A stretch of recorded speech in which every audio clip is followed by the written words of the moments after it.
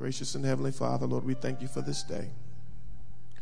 We're so grateful for this opportunity. You've allowed us to come into the house of worship one more time. You've allowed us to come and have an opportunity to worship you in spirit and in truth.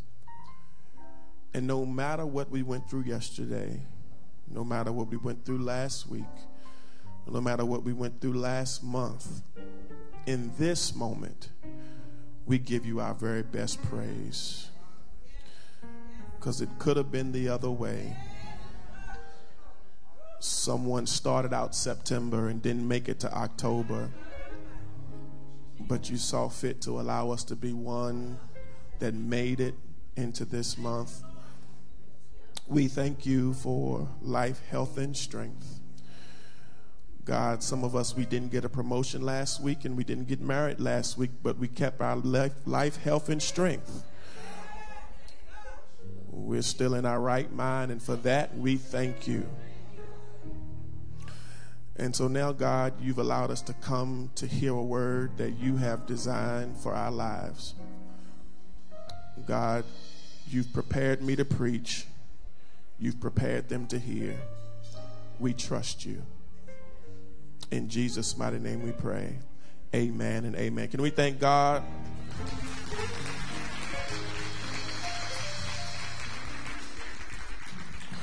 Go with me in your Bibles to the book of Romans. Romans chapter 12. Romans chapter 12 is where we'll begin today.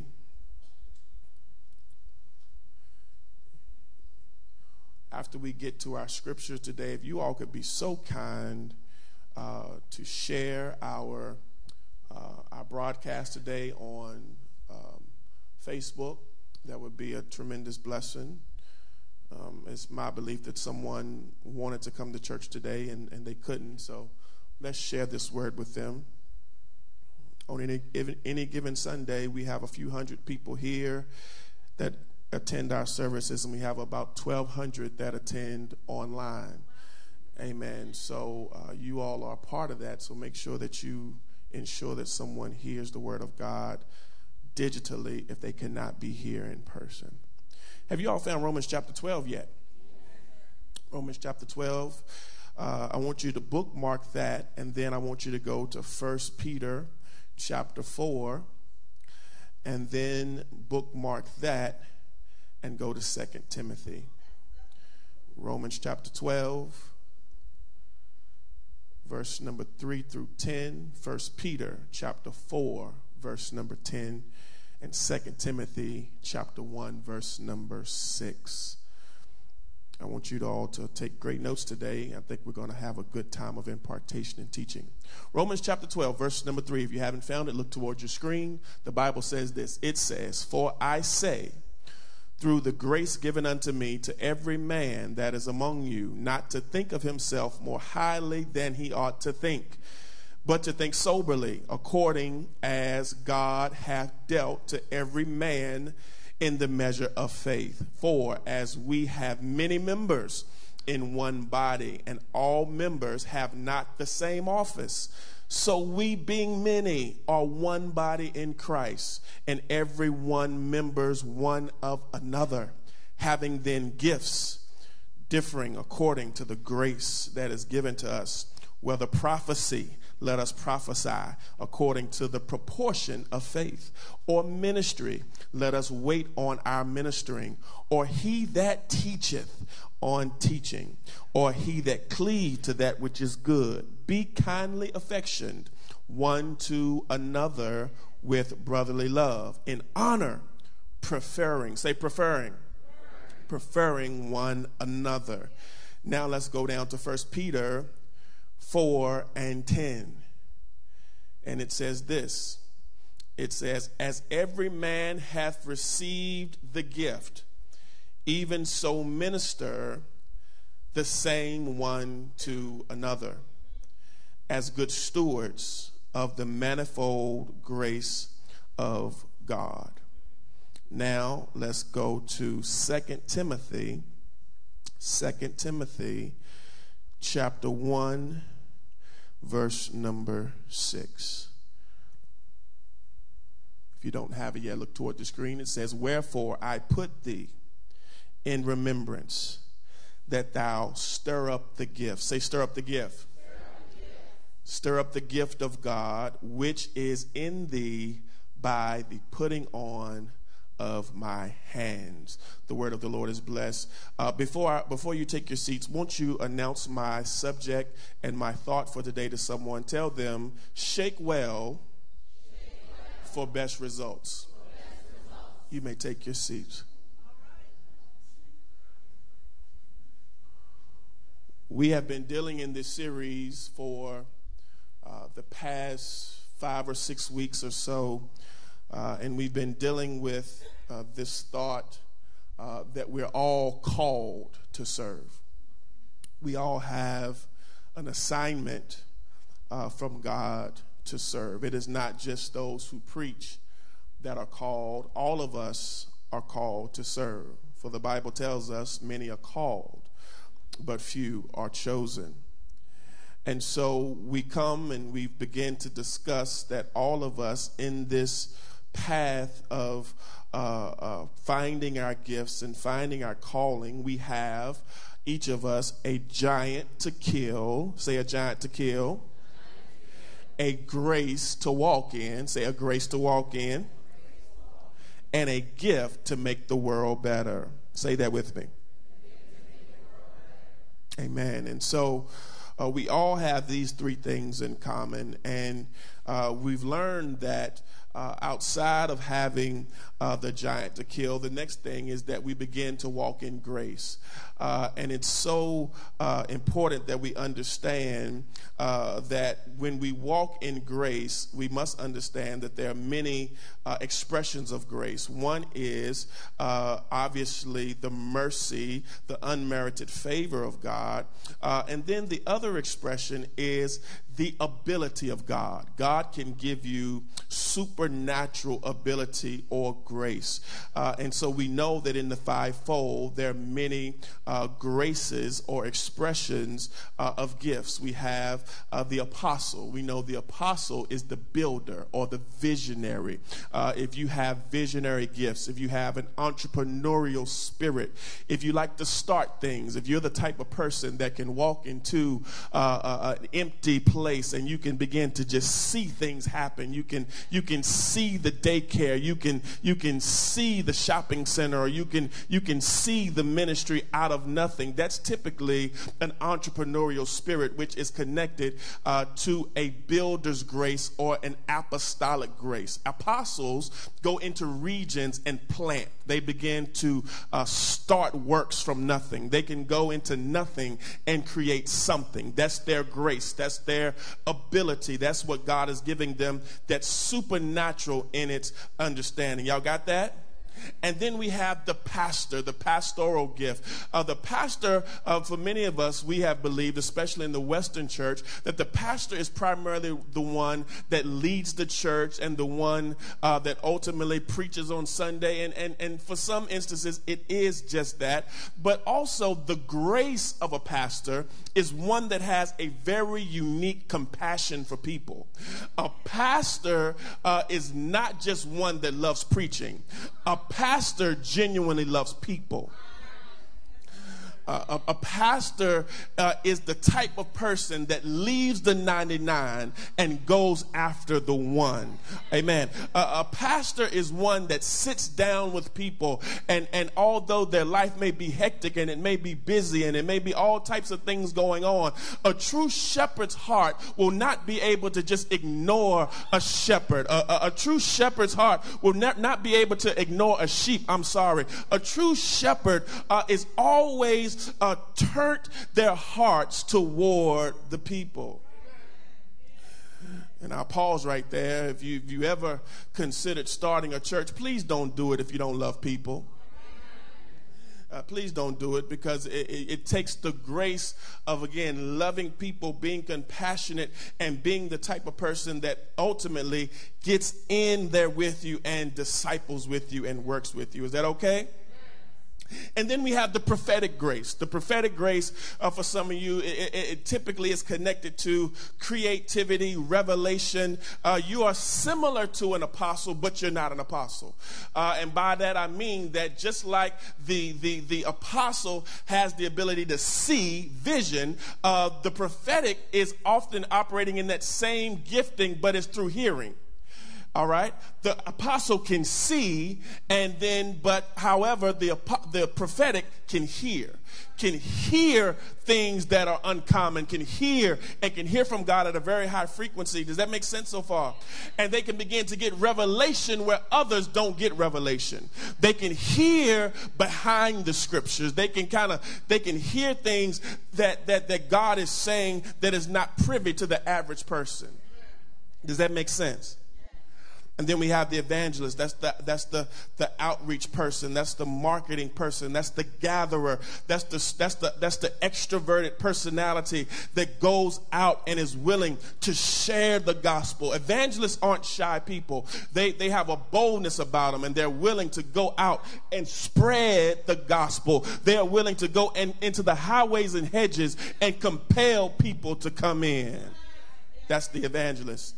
And then the teacher is the administrator. This is the person that has extreme organization skills. They are trainers, they're teachers, they're facilitators, they're people who know how to connect the dots and put all these things together. I tell you, an apostle is no good by himself. An apostle is no good by herself. You can see all the vision you want, but if you don't have any hands to help, you're going to be coming up short. You can be the prophetic all you want all day long, but if you have the prophetic with no order, it's just going to be chaos. You can be a pastor all you want, but if you don't have any evangelists, you're going to be preaching to yourself. If you don't have any gatherers, any people that will go out and win souls and bring people in, you will not have anybody to go chase after. Am I making sense so far? And so we all need each other. Say together. We have to do this together. And so I started this teaching explaining to you what these gifts and what these graces were. And then I spent the next 4 weeks teaching on growth and maturity. Now, if you're paying attention, you realize, why did he spend so much more time talking about growth and maturity than he did actually talking about the grace or the gift? I've spent the last 4 weeks teaching you and talking to you about growing up in yourself, building your spirit and building your character. And we only have spent 1 week talking about your actual gift. Because here's what I've learned.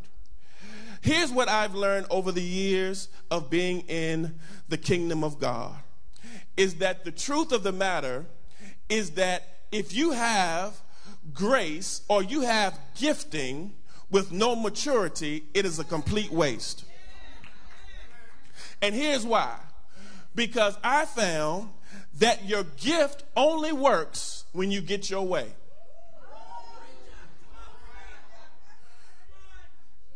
Gifting without maturity is a waste, because your gift only works when you get your way. Your gift only works when we agree with you. Your gift only works, watch this, I'll take it a step further. Your gift only works with people just like you.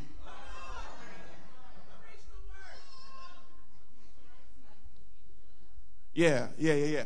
Gifting, grace with no maturity is a waste. Because again, the moment that you disagree or the moment that you are offended, your gift shuts down. All of a sudden, you're no longer feeling it. All of a sudden, you begin to get inconsistent. All of a sudden, we don't see you as much as we used to.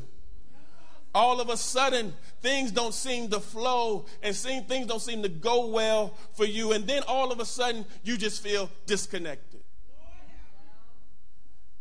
And then go from disconnected to ultimately just severing altogether. Somebody shout maturity. And so the reality is that we need gifts that can endure the tension of disagreement. We need gifts that can endure the tension of disagreement. Can we disagree and then use that same gift to allow maturity to kick in and begin to work through what we need to work through so that we ultimately can continue serving?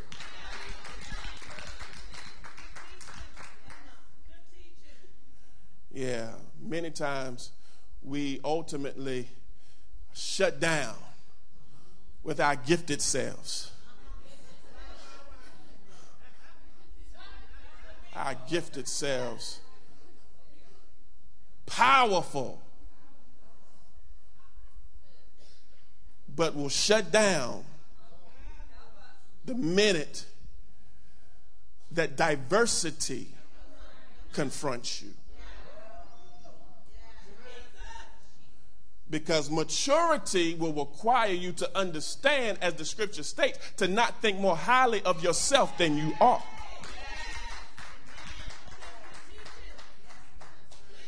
Because we have a group now that love teaching, and they love this and this and that. And then we have, and it's just like, I believe God is in heaven saying this is just a body full of arms. And then we have the prophetic types, and all they care about is prophecy, and all they want to do is prophesy, and all they want to do is cast out demons. And I believe God is saying that's just a body full of legs. You can only function in an environment that's just like you. But that's not what a body is. A body is diverse. I've got arms that serve a function. I've got legs that serve a function. I've got a head that serves a function. And the reality is that I've spent the last 4 weeks talking about growth and maturity is because we are responsible to not just be gifted. We are responsible to mature and work together as the joints supply. Is this making sense to anyone? And so when I do a lot, most of you know this, but I do a lot of traveling and I do a lot of teaching with leaders and et cetera. And a lot of times I tell them if there's anything that I could give the body of Christ, if I could deposit one thing in the body of Christ, it would be mediation rooms. What's a mediation room, Pastor Jay? A mediation room is a room at the back of the church that all of y'all that are offended with each other and got issues with each other, before you can serve, you got to go in the mediation room. And we're going to lock the door behind you. And you got to sit in the mediation room with all of your anointing and all your gift and all your power. And y'all sit in there and talk it out and work it out like you got the real Holy Ghost. And when it's healed and when you're on one accord and when your heart is right and are y'all hearing me? Then you can come out of the mediation room. But don't get on the drums. Don't get on the door. Don't get this microphone until you go in there and get it right.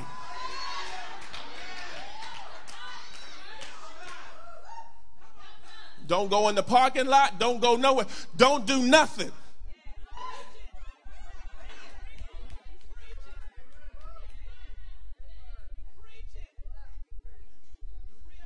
And this is going to really make you mad. And then after you do the practical, then go pray. So y'all didn't like that. Y'all didn't like that because y'all think prayer fixes everything. You can pray all night and then don't do the practical. What good did it do you?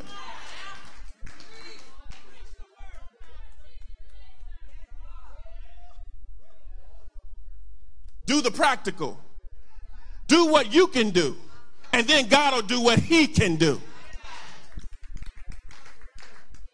Somebody shout amen if I'm okay.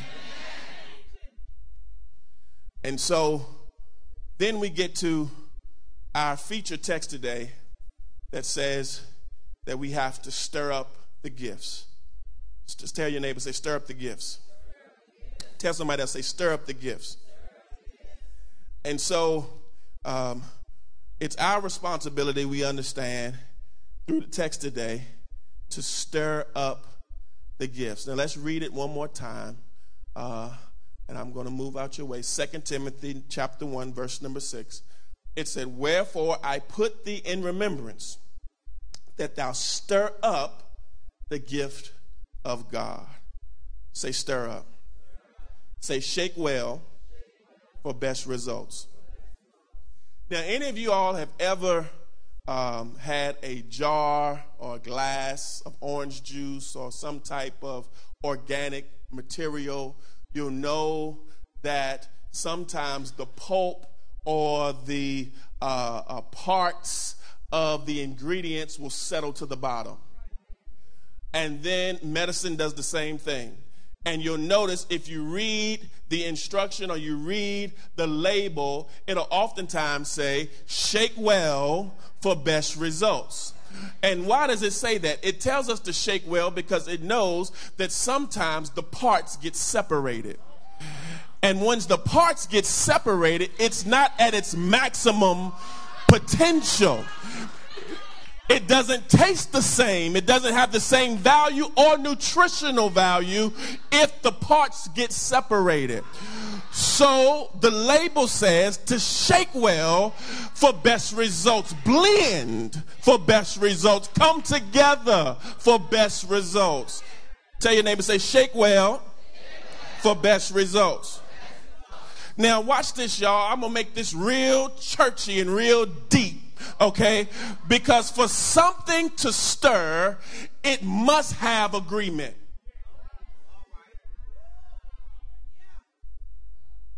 For something to stir, the parts must yield to each other. One part cannot be stubborn with the other part.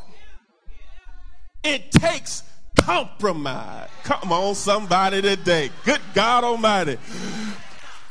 If we're going to stir up our gifts, it means that although I'm a part and my gift is vital and my gift is important, my gift doesn't have its best results until I yield to another part. And so somebody shout agreement. Yeah. If for the parts to come together, they must agree. They must yield. Romans 12 and 10. Let's look at it real quick. Romans 12 and 10. Romans 12 and 10. Here's what it says. It says, being kindly affectioned one to another. Tell your neighbor, say, be kind. That's why our mission is very simple. Show kindness. It's not a marketing gimmick. It's scripture. If you read throughout scripture, you will find a theme of unity and kindness. It doesn't matter how many giftings or how many strengths and how much grace you're walking in. If you cannot be kindly affectioned one to another, then you won't get your best results. Am I making sense so far? And it says, in honor, preferring one another. Now, we've gotten real good in the body of Christ of saying, I love you, but I don't necessarily got to like you. And then if we take it a step further, it's, I'll work with you, but I don't prefer you.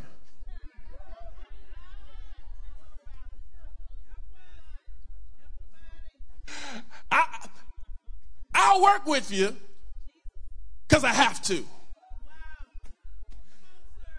I'll be on the team because I have to. I see y'all need help. I might as well help since I can.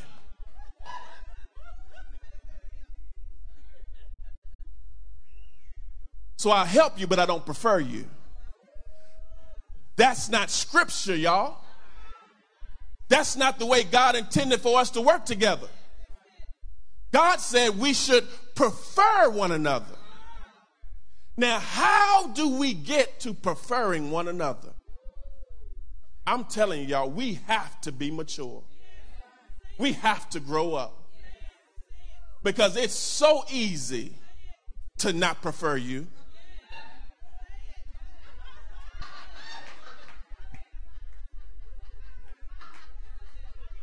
It's so easy. It takes maturity. Say maturity. To learn how to prefer imperfect people. To prefer the diversity of gifts in the body. To prefer. Say prefer.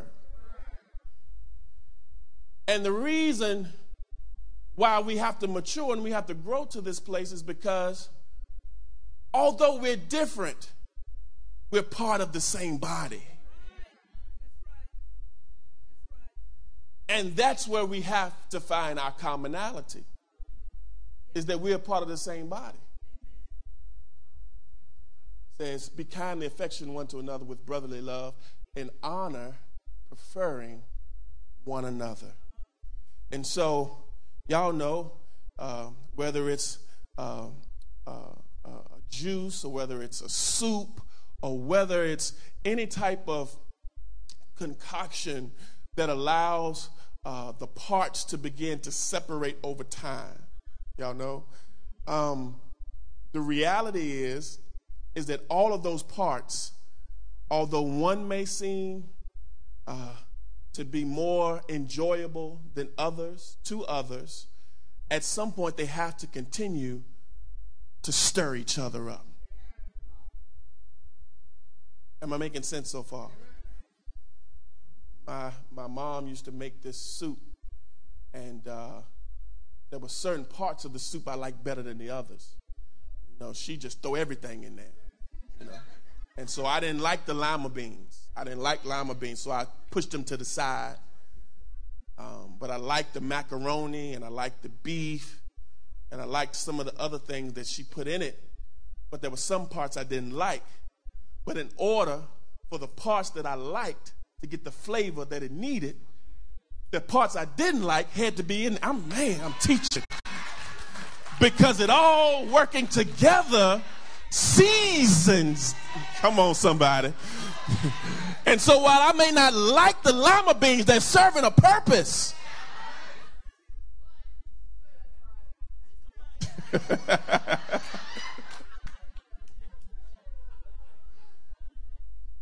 So it's working all together, and so a lot of times what we'll do, can I have a few more minutes?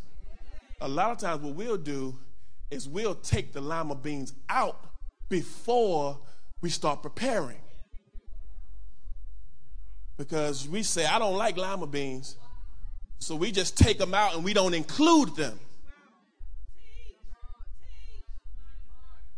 But you don't realize that by taking them out, you're diminishing the potency of the finished product. Is this making sense to anybody? I had a beautiful exchange this week with one of our leaders. And in this exchange, we had a difference in opinion. And it was an opportunity for this to either go really well or go really bad. Are y'all hearing me so far? And we began to talk it out, and we began to exchange and go back and forth and back and forth. And they're telling me, well, this is how I see it, and I'm telling them, well, this is how I see it. And we're going back and forth and back and forth and back and forth. And ultimately, we ended the conversation. That person's phone died. So that leaves your mind to wonder, well, how is this going? Right? But the person reached back out to me maybe a few hours later and said, I thank you for sharing what you shared with me. And I thank you for being honest with me. And I thank you for making me better. Amen. Now, it takes maturity. Because here's what I said. Watch this, y'all. This is going to rock your world. I said, thank you for giving me permission to pastor you.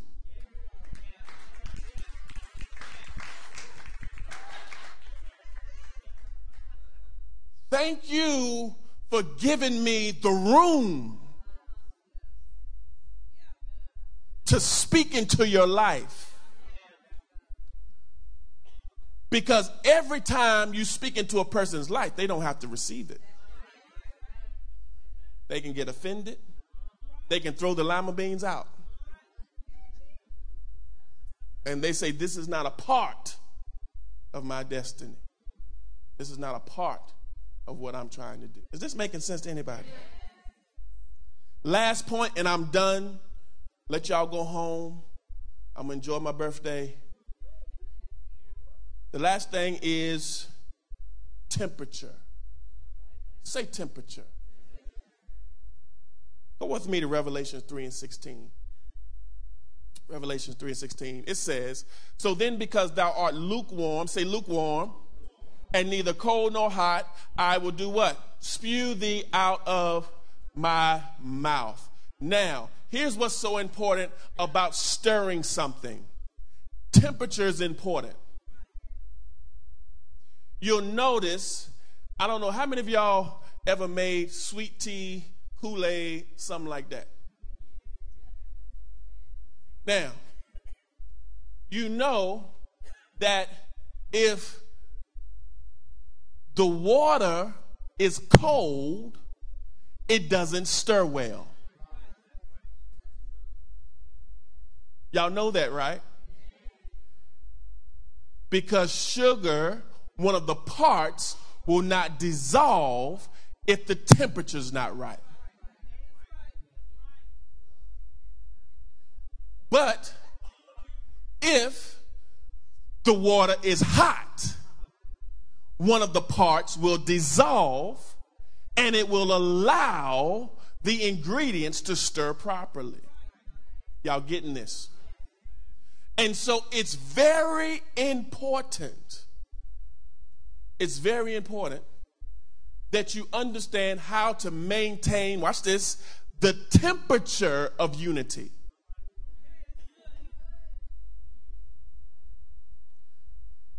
I can, within a few seconds, identify the temperature of unity in a ministry.